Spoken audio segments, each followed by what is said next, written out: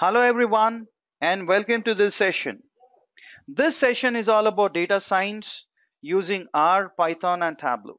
So you would be learning the concepts of data science using a tool called R predominantly, and post 15 or 20 tutorials I'll be exposing you all to Python also, because this is also fast catching the attention of the world. And I'll briefly explain you all on why Tableau is so important. So this would be the prime focus of the tutorial. And as a data scientist, you all should be briefly aware of what is Hadoop, what is that ecosystem all about, right? And you can probably explore SAS also. I'll be explaining you all on what is the current status of SAS. So even before we get started, let me quickly introduce myself to you all. That's my name, Bharani Kumar. I'm an alumnus of IIT Hyderabad and Indian School of Business. When it comes to the bunch of professional certifications that I possess, I have these three certifications from Project Management Institute, which is arguably the number one institute when it comes to project management space. I've done my PMP long back and it still holds good. And I can deliver projects successfully using waterfall methodology, thanks to PMP. I'm also Agile certified practitioner, so I can manage projects using Agile methodology also. And this ACP, Agile Certified Practitioner, exposes participants to four Agile methodologies: Scrum, Extreme Programming, Lean, and Kanban. So I can manage projects using both waterfall methodology and Agile methodology. I'm also PMI RMP risk management professional, so I can manage risks pretty well on the project. I'm also a certified Scrum Master, so I can deliver the projects using Scrum methodology, which is a subset of Agile methodology. I've done my Lean Six Sigma Green Belt, Black Belt, and Master Black Belt, and I've done those from RABQSA, Registered Accreditation Board, Quality Society of Australasia.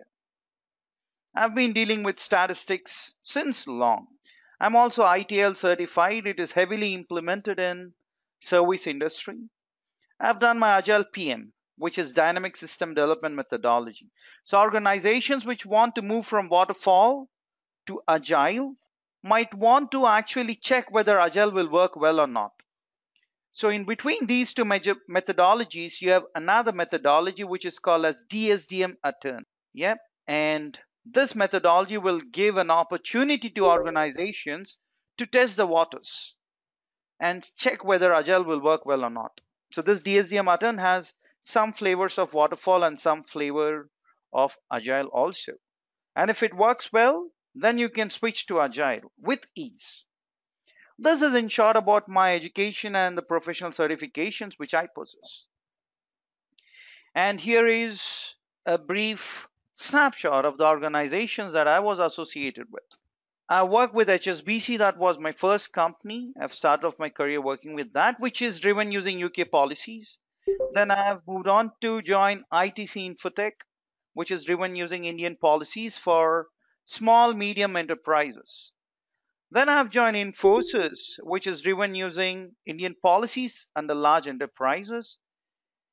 And the last company that I was associated with as an employee is Deloitte, which is driven using US policies.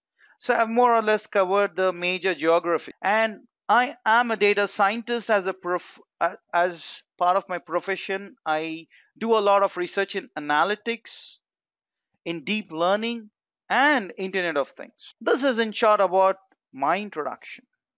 What would you learn as part of this tutorial is here in a nutshell once again. We would be predominantly dealing with this programming language called R. Towards the mid, I will start introducing you all to another programming language called Python, because this is also fast catching the attention of the world. There are five key things that one has to learn to become a successful data scientist: statistical analysis, data mining, supervised and unsupervised learning. Data mining is also called as machine learning, and this is heavily used in the space of artificial intelligence. I'll briefly touch upon all of these. You will also be learning about text mining and natural language processing and data visualization using Tableau, forecasting using time series, or forecasting is also called as time series. These concepts would be sufficient for you all to switch your careers into data science and to be a successful data scientist.